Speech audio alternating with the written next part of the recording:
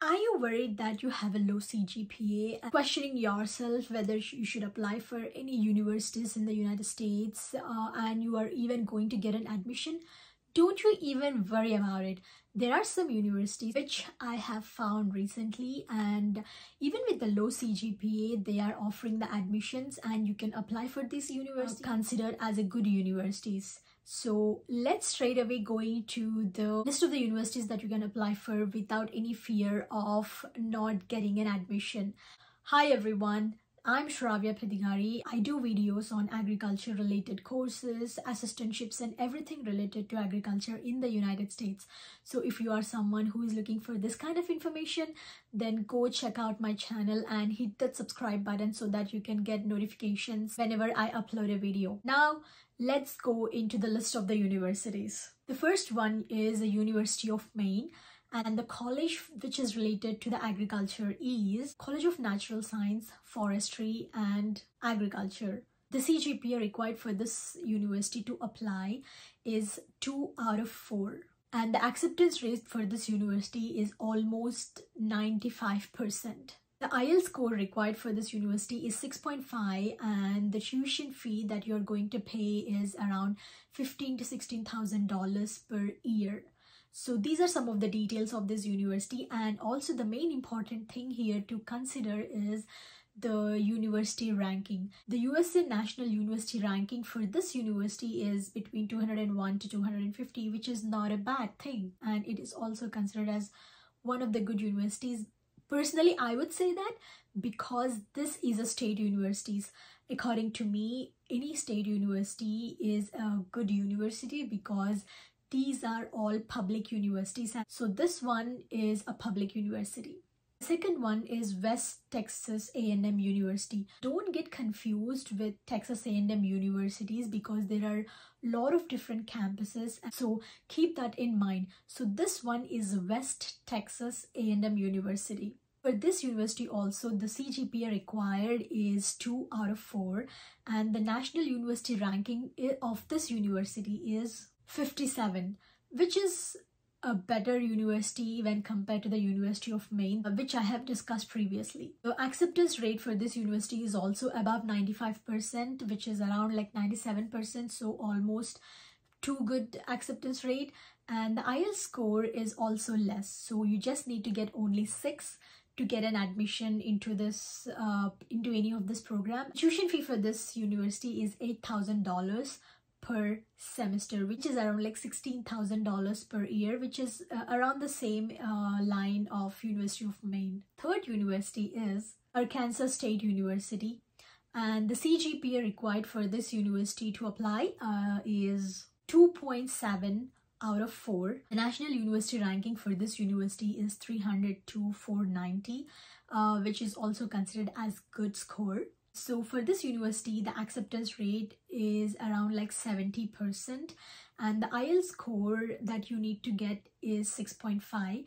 But specifically for this university, the individual score of spoken band, which is like a speaking test, it has to be 7 or above to get an admission or even to apply for this university, which is kind of tricky. So keep attention with the details of what the university is asking, because like for example, for this university, it is specifically asking for a 7 band only for the speaking test. So it depends on the university to university, but most of the universities they ask for either 6, 6.5 or 7 overall score, and they don't usually mention like what specific scores or bands you need to get for each individual test that you give in IELTS. But for this university particularly, they are asking 7 for spoken band.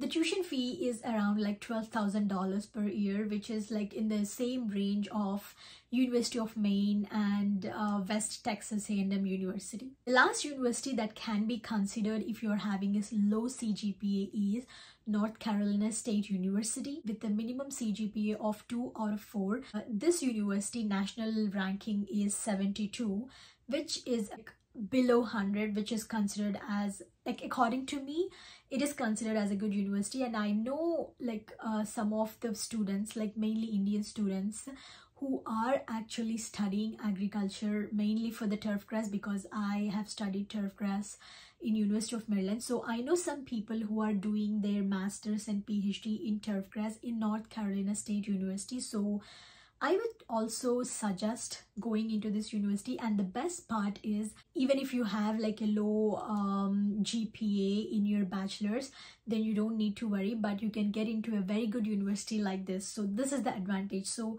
like this, I would say you have to go search for yourself, like which universities are having or accepting the applications even with a low CGPA, but are very good universities where you can apply and you can get an admission, and after that you can explore so many different options. But the acceptance rate for the North Carolina State University is less than 50%, which is 47.5. The range is around 50%, which means the competition is high. So you need to be very careful when submitting your application packet, because there is high chances of rejection. Like it's like 50% chance. For this university, the IELTS score that you need to get or is required is 6.5 or above. Tuition fee is $15,000 to $16,000 per year. So these are the 4 different universities which you can consider if you're having GPA of less in your bachelor's and are considering to apply.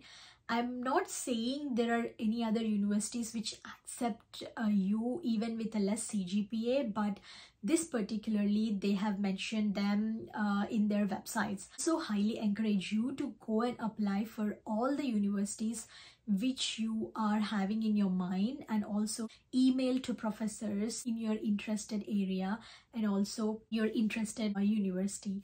This will give you an idea of what exactly is happening in different universities, and also you never know like which professor accepts you with the knowledge that you have and with the passion that you have towards the subject. So that's how even I got my admission into turf grass program, because I did only like I think one course in my master's in India, but I had like a huge interest on turf grass. Everyone discouraged me. I mean, is it even possible to get a master's in a turf grass which is completely related to turf?